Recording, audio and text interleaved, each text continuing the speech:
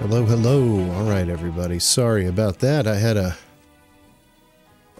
a quick camera, or not camera, I had a quick phone call.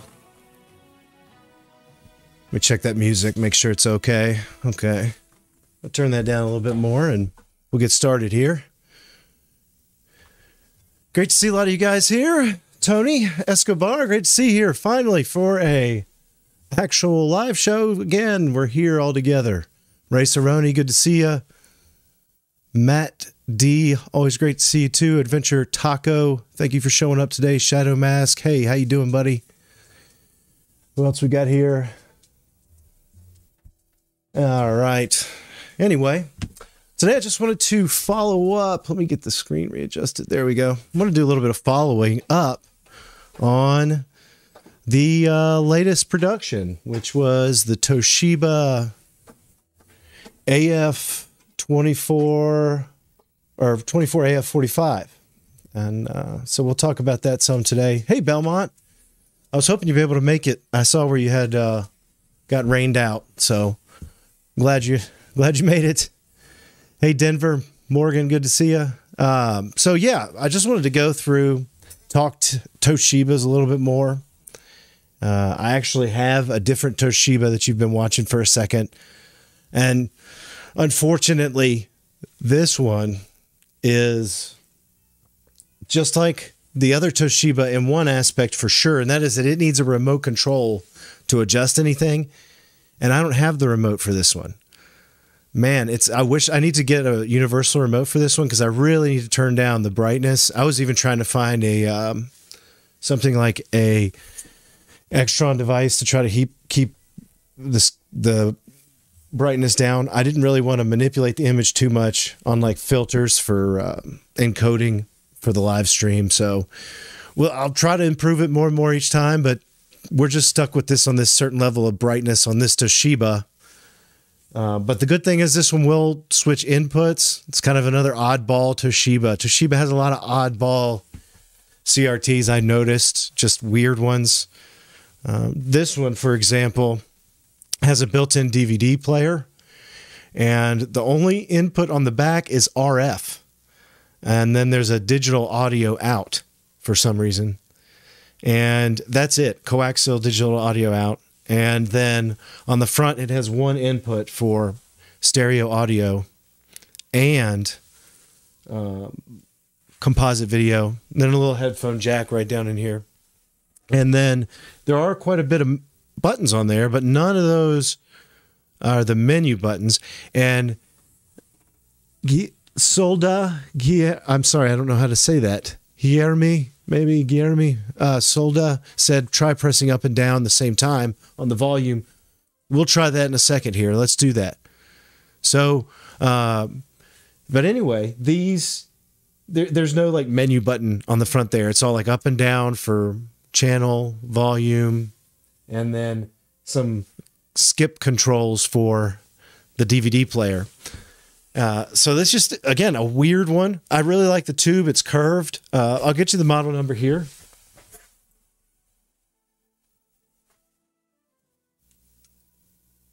Okay.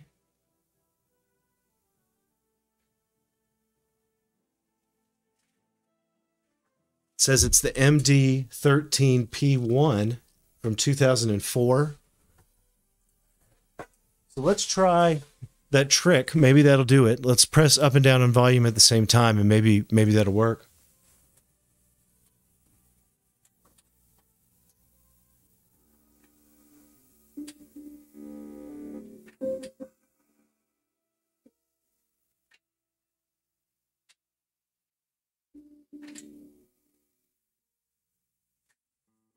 I know, unfortunately.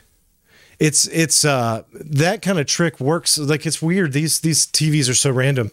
The Toshiba ones. I've got a bunch of remotes for Toshiba's TVs that are other ones that I have, and none of them will work with this TV. They don't actually work with each other. It's kind of like Sony's used to. So anyway, this little Toshiba is from the same time period, but it is not the same level of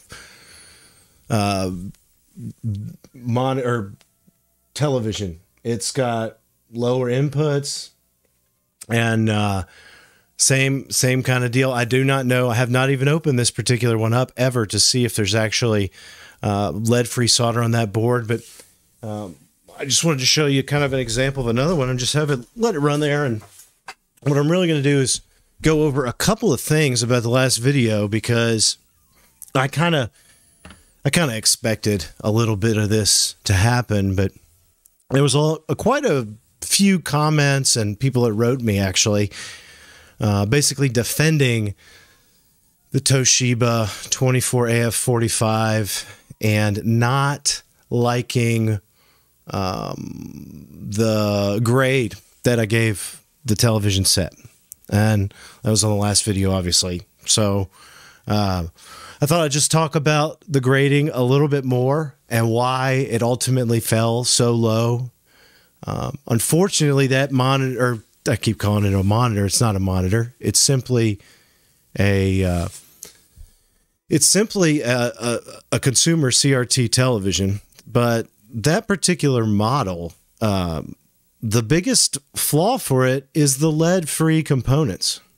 And so that's really the problem with the grade for it. And I was talking a little bit more to Lewis about this, and that's Zez at Zez Retro. And we were discussing this on Cathode Ray podcast that we just recorded for next week. And there's, this lead-free solder on these boards, it makes a terrible starting point for the CRT, and that's just kind of disappointing. So if you're actually looking for a flat screen, that should be something you're considering, is the fact that you're going to deal with lead-free solder on that AF board and that model. No, I did get the questions that we're going to go through here that I didn't talk about in there about like other sets and things. But the reason that grade started off so low, which I gave it a C-, and you can go back and watch the video if you haven't already, and see why I explained it there in the video, is literally because of that lead-free solder for the most part. And then also the picture quality wasn't great, but at the same time, people were upset that it had an issue with it, and I graded it still. I mean, that's one of the first comments here that we'll look at. But at the end of the day, the most this CRT could have ever gotten as far as a grade for me would have been a C+, almost a B-, just because of the lead-free solder on the board. And again, you might say, Steve, why is that the case? Why would you put such a big emphasis on that? And the simple reason is because of, again, durability. Lead-free solder will not last as long as leaded solder. And I wish I didn't have to use lead in lead-free solder. So that if the chemistry, I'm not like a brilliant person that knows a lot about chemistry, unfortunately. So I can't give you all the exact reasonings behind the composition of solder and why you need a little bit of lead in it, but you just do for durability purposes. If we look up what the internet has to say, we can find all kinds of things where it's going to tell us that lead in solder is going to prevent oxidation from happening, and for the most part, what happens is the solder just breaks down quicker. And over time, it'll break down, and then it can have cold solder joints. And when that happens, you'll have all kinds of problems. I know a lot of you guys in the comments are talking about it, yeah. And so when a company uses that lead-free solder, yeah, it might have been a selling point that, hey, in 2005, when that TV was new, maybe they were like, we're going to be green. We're Toshiba green. And we're not going to use lead in the production of this particular CRT.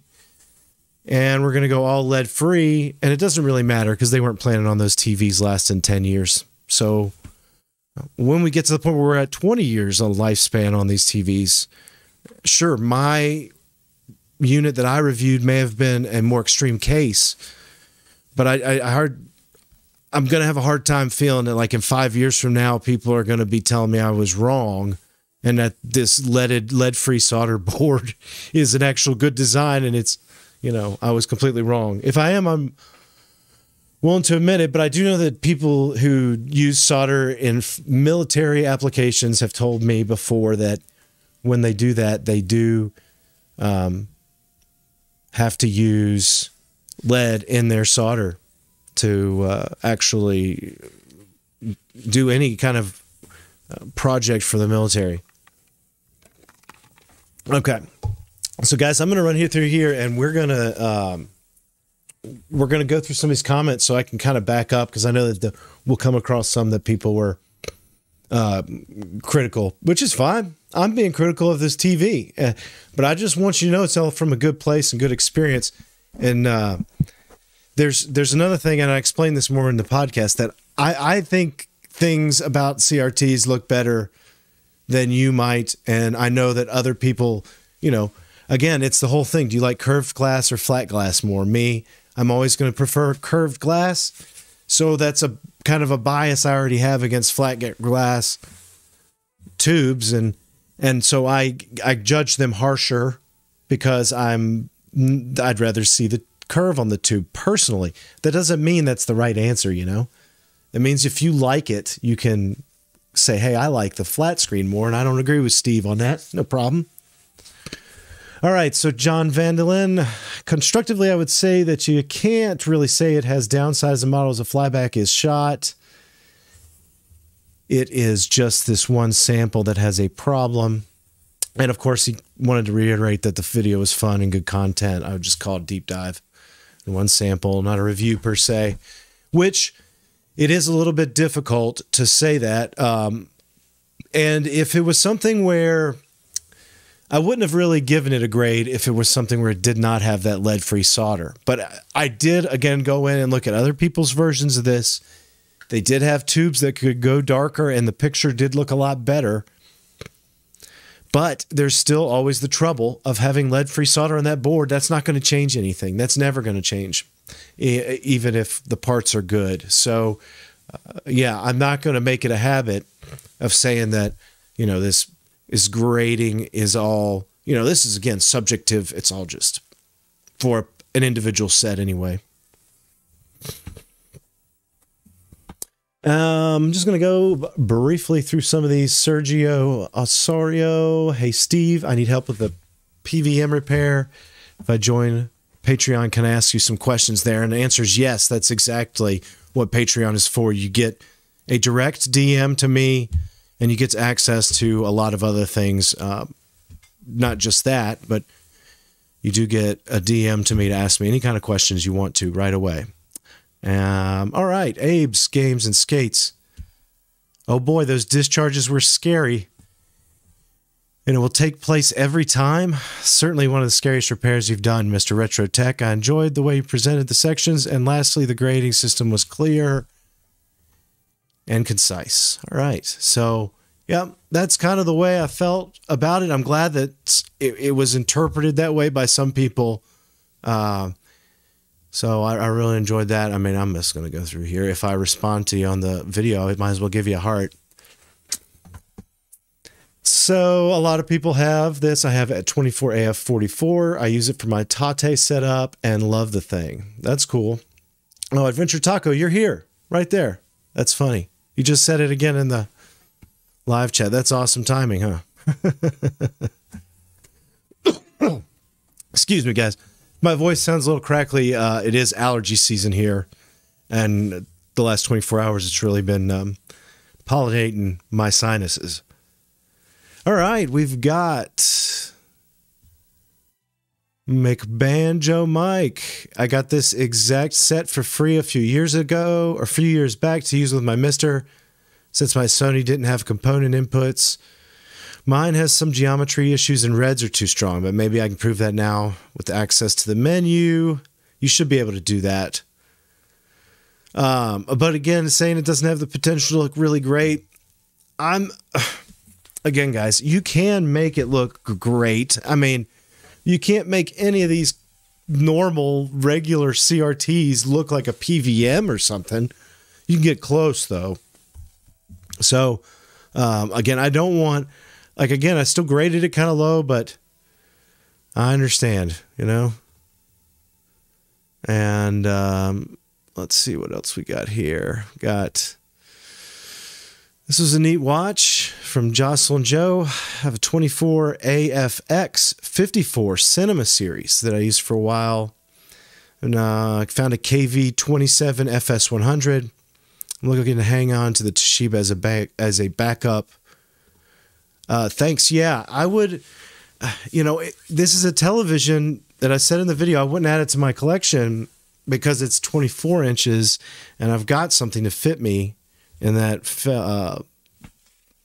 format. But if that's something I wanted, oh, guys, I just don't know what to say. Again, I'm just so harsh on this thing about the solder because, unfortunately, again, it's a difficult fix. High level stuff. Dave Blakegun saying hey to Brutus. Of course, Brutus is finally in the video. Now, someone was asked if I tried a different console, which was a good question. And yeah, I try a lot of different consoles, different inputs. There's a lot of things, especially in a video. I tried to really tightly edit yesterday's video. And it's by doing that, there was a lot of stuff that I chopped out that would have just been kind of redundant. It was already a 20+ minute video, and I appreciate everybody watching as much as they did of it. You know, I didn't really want it to turn into a 45-minute video with a lot of redundancy. And again, it was a difficult monitor CRT to shoot anyway. Anytime you have, it's the same thing with the one we're trying to look at now. Sometimes you'll see the screen is just too bright on there, and it makes the picture hard to even show on a camera at all. All right, so Samsung S10 asked if wouldn't adjusting the G2 voltage on the flyback produce the same effect as increasing brightness and contrast? Or you could say it would possibly produce the same effect. However, you are literally increasing voltage on the flyback when you do that. So by doing that, you're sending more voltage into the system and could cause a wear and tear to go down faster. Even though you may be sending in the brightness, I don't know what the exact difference on that would be between cranking up one as the other. I will tell you that I did try that. It didn't make a difference. And the reason I left in the part about using the brightness and contrast in the video was that's something that I could do with this problem outside of getting inside the CRT, because you saw how bad that discharge was on that tube. I would prefer if people could make that kind of adjustment without opening their tube.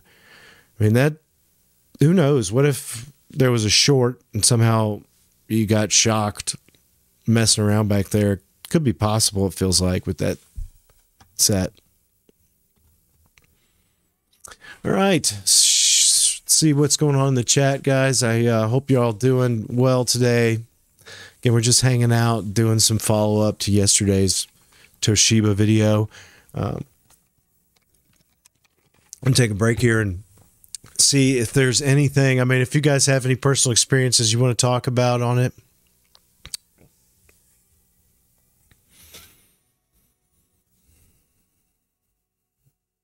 Yeah. Okay. It's just some good conversation going on. Hey, Mr. Suter, good to see you here. JT Suter in the house. PO17, thanks for coming. NDPX. Demo Kirby, good to see you too. So the thing about the Toshiba too, if you wanted to know, it had In the sub menus, you could set the brightness and the sub brightness and sub contrast. You could set all that minimum and maximum levels also. So if you wanted to, you could go in, and I didn't really make that video to be an exact calibration demo or anything. It was more of a overview of it. Hey, Tony, Tony Escobar, thank you for the $4.99 super chat. Say totally agree with your assessment and reasoning. Thank you. I appreciate it. Okay. So yeah, it was, I mean, I don't want to like make people feel bad if they own it, because I feel like if you own it and you like it, that's awesome. And I don't want you to throw it out after my review of it either, especially if yours works better than the one. I mean, I just worked on that one, and I was talking with the owner, who's Try, actually, from My Life in Gaming. Some people asked about this TV. Is it the one from My Life in Gaming? Same model. It's literally the model. It belongs to Try. So, I told him the same thing, only I was trying to work through it and I thought it was dying. I wanted him to keep it and make sure that I could get it to where it was at least usable.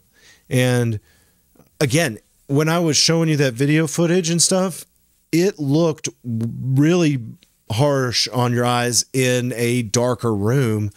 But if you were in a really bright environment, it actually looked a lot better than it did. It's just, I did get some footage throughout the video of a more bright environment.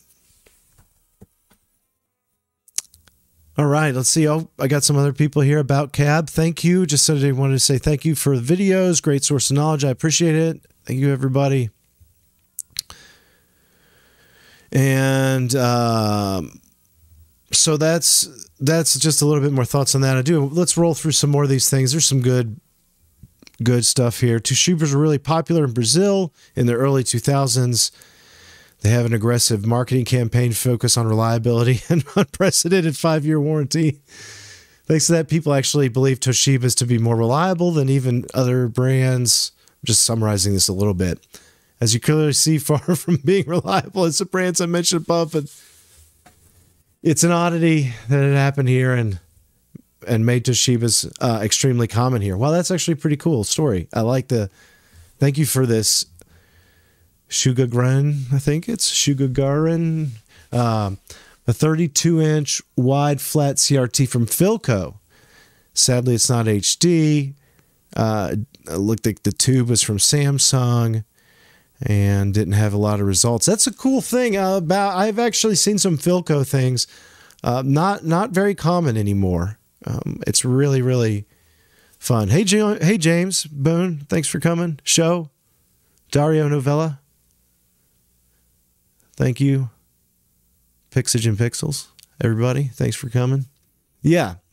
My Life in Gaming, they've been my friends for a long time, man. They were really great to me. Some of the first people to ever reach out to me were Corey and Try, and then also, of course, Bob. Without, their help and they introduced me to so many people. I can't be thankful enough to them. So I'm always glad to help them out and work on their stuff. All right. Red 91. This is my daily driver CRT these days. I actually have a second one with under 500 hours put away as well. Whoops. Sorry. Let's see. Fantastic set. Awesome video. Yes. Okay. So I'm glad. Awesome that I tried to make this video enjoyable, even though the fact that the grade might be harsh to some people on the set. Michael Mitchell, all CRT is dangerous if not treated with respect. I don't get this video. Just replace the flyback and you're good. You can take them apart, but it's hard. I mean, there's nowhere I'm going to find this replacement flyback. But I appreciate, you writing that long type thing. But it is true that CRTs are dangerous. And obviously, you shouldn't do it if you're not willing to take on that danger and be shocked or, be prepared. That's what I always tell people. Just be prepared to be shocked. And then you're more surprised when you don't get shocked, right? Bob is great also. Yes, love Bob. Actually, I wrote an article for this CRT. If you haven't seen that, it's over on Retro RGB. An article to go with this video. Article is more focused on the secrets of the TET, like that's what we could talk about for a second, the 2 ways to get into the menus, and also the stupid velocity modulation. Yep. Oh yeah. Just happen to have a Toshiba lead-free solder flyback hanging around that's still good. Right, Belmont? Hey, Basil. Basil was asking about the FW900. I did not, but I have another. So here's the thing. I have another FW900 coming in the shop supposedly in 2 weeks' time. This one works and is being serviced, so that should be a good example for me to make a great video with. Also, I have 3/4 of the parts I need to make a connection device that I can use with my CRT tube tester, and then I can verify whether or not that the FW900 tube is good or bad, because if it's a bad tube, there's nothing I can do about it. But if it's a good tube, I can do a lot with that. So we'll find that out. I have to make this. I have to make this adapter for my tester, and yeah, it's the HP one.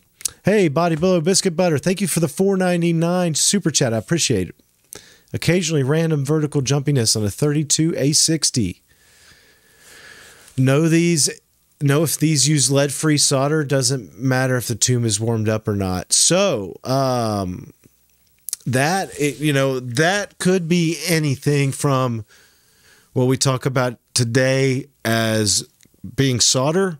Even if it's not lead-free, there can still be times when a IC, like a vertical IC, that could be causing that issue, like a transistor, and those get so hot that those would be one of the first type of parts that would have a problem. I do not know for sure that the A60, that's a different line. I don't know whether that uses the lead-free solder also. There's a very good possibility it doesn't. So that to me, it could be that IC. It could also be deflection capacitors in your vertical deflection block causing that. But that's what I would first check out. And when you open that set, you'll see if there's lead free. It's written on the board. It'll say PB, which is the what are the periodic element classification for I can't think right, for lead. All right, Demo Kirby asked, did I see the scratch chip repair of Glass Method from Gadget UK 164? I did see that little clip. That was awesome. Have you tried it? Has anybody tried it? I haven't yet tried it. I did want to eventually try it. If you go over to his channel, he's got a nice video showing what he did, and it looks like he got good results. Bob and I were talking about that when he released the video.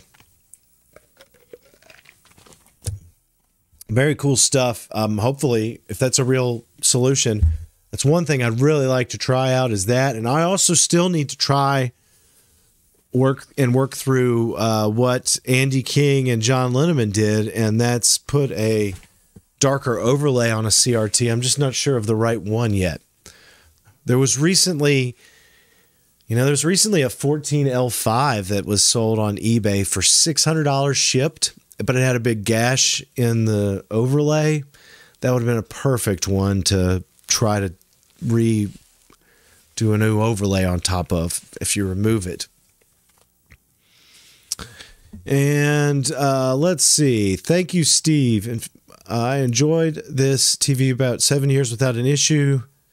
Never worked on a CRT and didn't want the extra hazards of discharging it. That comment right there is infinity. And that's a very good point. If you don't need to get inside this television, I don't want you to get inside this television while it's running. I don't care. Now, I don't think there's a problem if you want to get in there and remove that velocity modulator, because I think that makes it look bad. I think that this set I have here may have velocity modulator, but I need to actually service it to find that out. But yeah, stay safe out there. All right. Would I review a super flat from Panasonic GAOO series? I'd love to. So here's a brief idea of what I had about a way to get some more CRT reviews without actually having to have the CRTs here that are huge. And I was thinking, what about one of the conventions that I go to, the one in Tennessee? I probably have a good opportunity to set things up there where I could take the CRTs that are actually at the show, and I could bring them to a private room. Sounds dirty. Could take the little CRT and charm the CRT a little bit and buy it a couple capacitors and invite it back to the private room where I can videotape it. Take the clothes off, take the shell off, get inside and look at the undercarriage. This is weird sounding, but I thought that while I was on location, those shows have about 50 CRTs on average, and these are CRTs I'd never see anywhere else. And I'm like, man, if I just took this out while no one's using it, slow time on the first day of the show, and set it in the room and spend an hour videotaping it, opening it up, doing a little bit. I wouldn't ever do any full servicing, but I would take it apart. We could look at the boards. So yeah, me too. I'm trying to figure out a good joke. Yeah. Definitely getting a little weird there, fellas. Sorry about that. And so that's one idea I came up with that I think that would be really good, because one of the things I did last year was I went out to Texas, and when I was there, I was able to review that 40-inch CRT, which I've never seen again. Oh, Basil, I did not ever get to review that HTM 1990R. I'm sorry. I did get to do a little work on one, but it was so backed up at that time I had to actually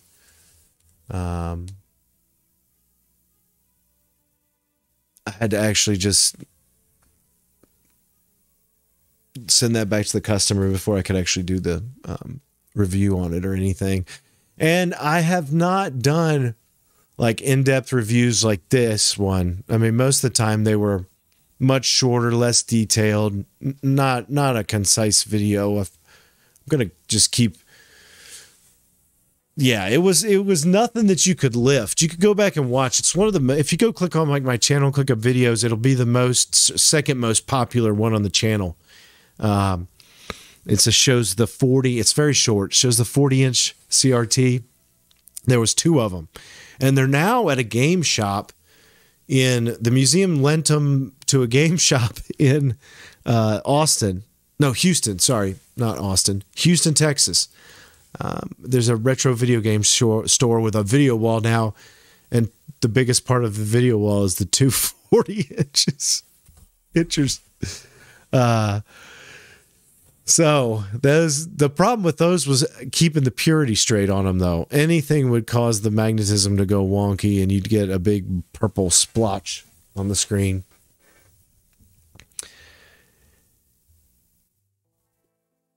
All right, Mikey B86 said he had the 27-inch version of this. He was underwhelmed. Speaker was pretty poor. It said that, yeah, here, this would be a hard, I'm just summarizing a little bit of what he's saying, but it is kind of a hard sell on this CRT to sell it as a good one when it has, if it didn't have component, man, it would be a really, it would be really low grade. Like if it didn't have component. Imagine if it was just composite only and it was a flat screen like that. I mean, I'm not saying you'd get rid of it, but it wouldn't be something you'd ever be looking for. Poor Console Kits says he needs a new TV. Looks behind his TV, breaks his heart. You don't need a new TV, Justin, until that puppy dies, okay? I got the 32A43 and was wondering if the VM Edge enhancement is there or not and how to turn it off. That's something we're going to find out, T-Gamer91. I'm not sure about that, but I have that TV. And that's actually one of my favorite Toshibas is the 32A43. I got that. My mom bought it new in the early 2000s, and I've kept it. And it's just awesome. I love it. One of my favorites for a consumer set.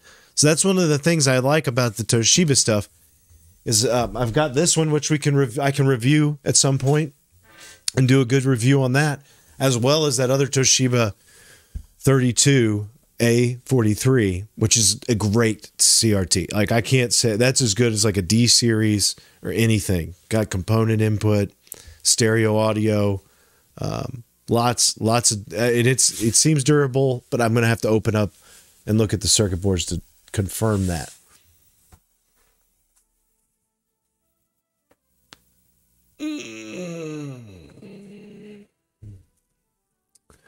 All right, everybody. Thanks again. We're going to hang out a little bit longer. I've been live for about 40 minutes. 1:30 is my local time. So I have to be out of here in about an hour's time to go pick up my daughter from school. But if you guys have any questions about the A45, let me know, or anything. I think it's a fun idea. What's puzzling to me is what if you find, and this is one of the things I want to see, like what if the Daewoo flat screen to CRTs, what are they like? What is that Samsung Super Slim really like? I've gotten close, short videos of them, but it would be so much better to get into the hardware and see what is actually going on in there. And the great thing about this Toshiba was I had a lot of time to actually go and research and find these cool extra things like the velocity modulation stuff, as well as the 2 service menus. And then one more thing I needed to mention, the actual hours counter is in like hexadecimal. It's not in straight hours. Oh, yeah, sorry, guys. So look, Phil Lines, man, if you send me DMs on Facebook or Instagram, I'm sorry. Those are the 2 social medias I never have any time for. And yeah, if you, honestly, most of that stuff is just, you either have to catch it in live streams or question in live streams, or you can send them through Discord or Patreon or something, or Twitter. That's the only thing I really use. Okay. Yeah, that's what I've heard. I've heard there's Samsung flats and stuff. I don't know. I've never messed with one. Like I've seen them at the shows. I've also seen some TVs that I like fell in love with. But last time I was at the show, there was this Fisher TV. The brand was Fisher. It was a beautiful shadow mask, curved every angle tube.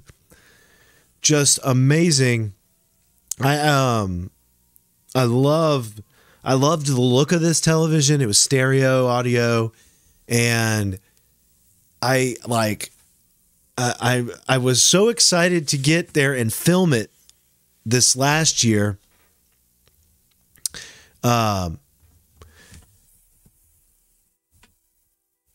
I started to think about this last year, how I just lost my train of thought there anyway. Sorry. But I was trying to read comments and stuff. But anyway, I wanted to try to do this where I wanted to film that Fisher TV. And I got there last year and it stopped working. It was dead. Like, it was full on dead. And I was laughing, saying I should have brought my tools so I could have fixed it for him. But I didn't have them there. Yeah, I feel. See, the thing is when you, yeah, it's like Fisher Price without the price. It was weird, and it was like a bird emblem.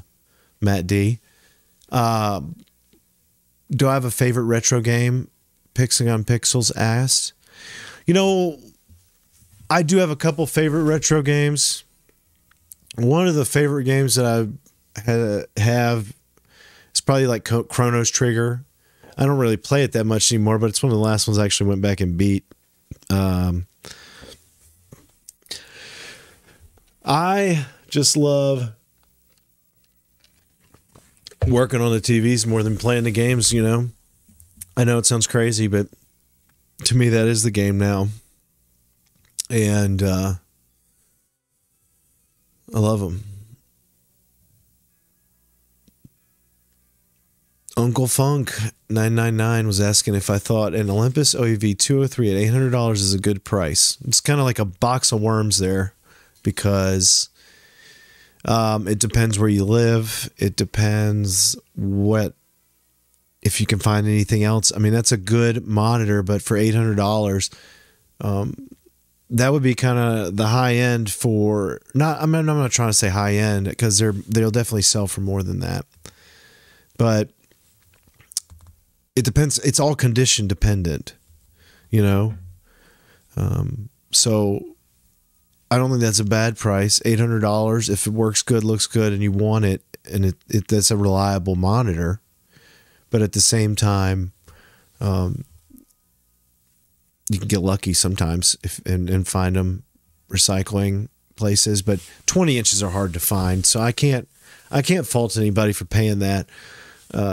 It's really hard for me to find them and service them and offer them ever for sale. I mean, it's been a long time since I've had 20s come in the shop that were from any kind of load I bought. Yeah, the 240p test suite is the best game, Race, Aroni. That is the only game that matters. PS2 look better on a CRT. Man, that's a hard one. So you got to have a good TV that looks good in 480i, because the vast majority of your games are going to be in 480i. However, I still think 480i looks better on a CRT personally, so I would say yes. Now, if you go to anything above that, it will still look better on a CRT, yes, but it needs to be a progressive CRT of some sort. So you're going to have to use some kind of scaler device. Like, I recommend a GBSC all-in-one AIO device, connecting that to a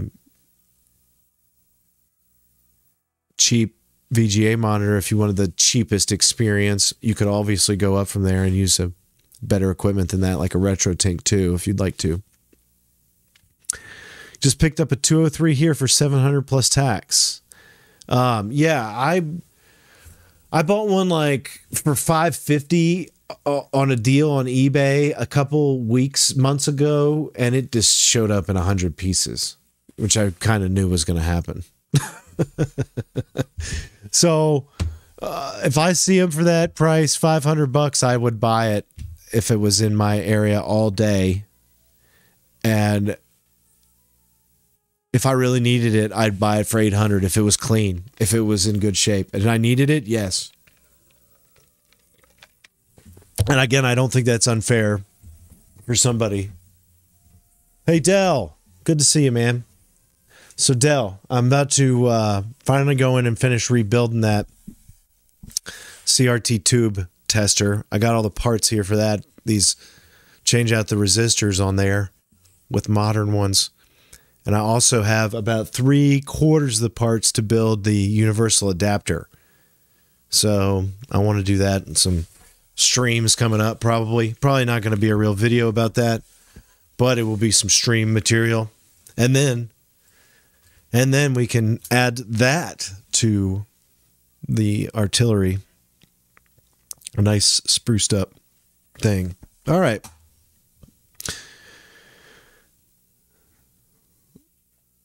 Mick Sterminator 3. I've got a 20AF43, and people were saying to unplug that sharpening feature without discharging the anode cap. Good thing I haven't gone through with it. It looks pretty good as it is, in my opinion. That's fine. Like I say, if you like it, there's no point in messing with it. I just didn't like it. Yeah, the B&K, Dell, it's the, oh gosh, it's the earliest one you can use that's worth a darn. I can't remember the model number off the top of my head. It's before the 470. It's like the 467, I think. It's the one I did a video on before where I just reflowed all the solder and did some testing with it with a connection that I was able to put together from a neck board. Epos Vox, the man, the myth, the legend, said, yeah, I have an HD set from Toshiba with a similar jitter problem. Going to try upping the brightness. I hope it works. Like I said, I hope it works. Anytime I hear that, if any of these things can help save this problem for people, it's awesome. Jinji, you were able to pick up a KV20 FV12 for $100. It's a gem. Absolutely good stuff there.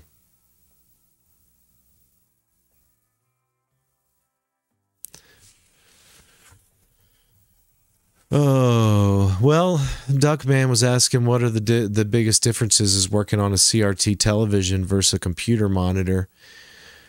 Generally, the computer monitor is going to have more shielding, more hardware inside, more voltage sometimes in some of the parts, bigger capacitors, generally a little bit more work than just the standard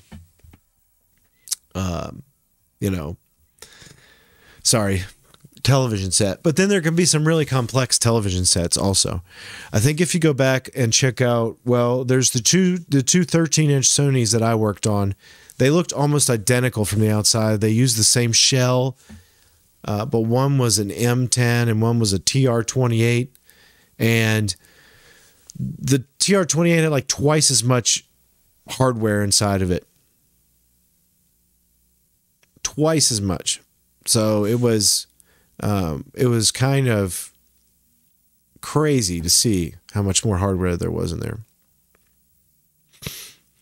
Have I ever seen a B&O? Basil asked. I have not. I'm going to have to go visit my buddy John Linneman or Lewis or heck, even Martin Heinfeld. I need to go drink a beer with him and pick through the wasteland of the B&O television. I really would love one of those things. Those things are some of the best looking CRTs I've ever seen in my life, at least from a perspective of marketing.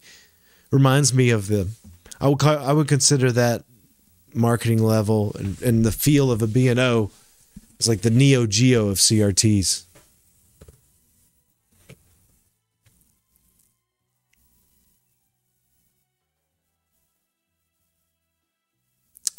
Yeah, PC monitors do tend to have a lot more shielding. Electron gun gaming, they tend to have a lot more shielding on them. Usually you open it up and it's all shielded, and then you take the shielding off, and then you get into a bunch of circuit boards. Tons of circuit boards generally have bigger power supplies, things like that. Demo Kirby, what's the oldest CRT I have ever worked on? I have one CRT that's like those solid state CRTs that I tried to work on, and it is a nightmare. It's like one of the old ones from early 80s, and it's got circuit boards that don't make any sense, basically, hardly marked. So I couldn't really figure out what the heck was going on. I closed it back up. I think that earlier generation is just something I'm not keen on yet at all. You can go, there's a great channel of somebody who just works on just the older stuff too, named Shango 66, and those are all old sets, things that I've just blown away by, because I get into those sets and it looks wild. So I would say Early 80s would definitely be the ones I've actually restored. Probably 81 or something would be the earliest, I'd imagine.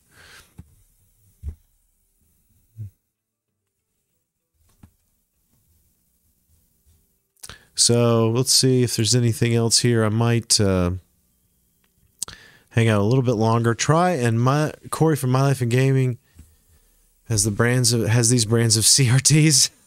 See, I told you somebody would even say that. It's funny. Well, funny you should say that because it is their CRT. Other people asking about other brands of CRTs. I've never even heard of.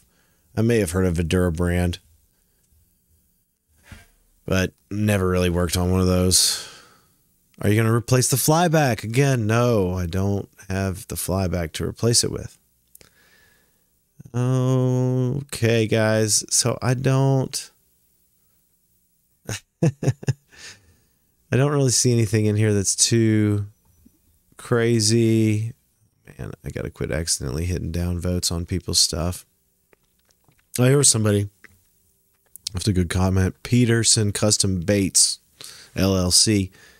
Honestly, I was excited to see this review and shocked at the results. I respect your knowledge and understanding of set at component level. I hope you try another one in the future because these are thought of as some of the best looking consumer sets in some circles. See, these are a lot of these kind of comments, but I was not the only one who had blooming issues. Man. So, like I said, it doesn't hurt me. I love that people have opinions on this stuff. So, thanks to everybody for just doing all that. You know, it's like it's fun to me to see so many people actually interested in this set and other sets and everything.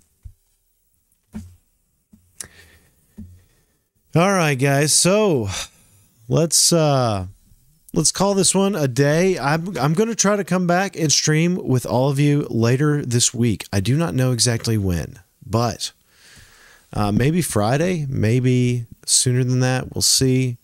I hope all of you have a great week, and I will definitely see you next time. There's a lot more comments there, but I could sit here all day and go through them, and then I'll be in trouble because I'll forget my daughter at school. But anyway, thanks again, everybody. I really appreciate all the feedback on the videos, and I'll see you all in the next stream.